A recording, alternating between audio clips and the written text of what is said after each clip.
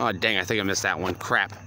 Dumb luck, Connor, as always. You stop the video, and then you miss the lightning strikes. Way to go. This is part 6, by the way. This is part 6.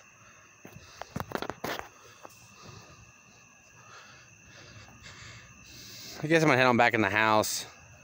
No, hang on. There's a couple back that way, so we might get another good one coming this way.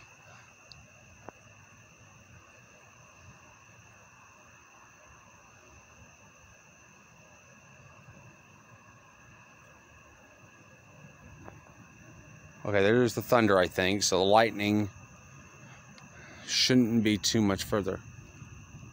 Thud, thunder.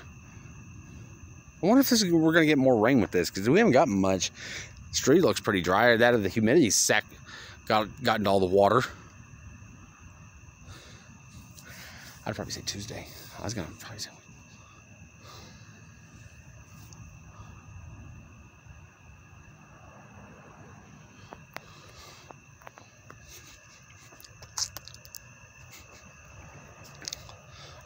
always producing my YouTube page, always doing a video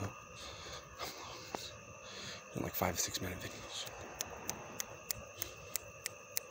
Try to keep it close 4 or 5 minutes. People gotta try this page.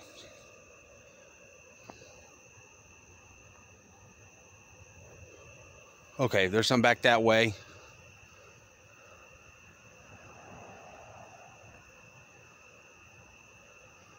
I can't tell that it's too dark. I can't get a good shot of the clouds. Sci-Fi was rerunning all the old Quantum Leaps again, and they did one last night called Single Drop of Rain. Tells the story where Sam leaps into this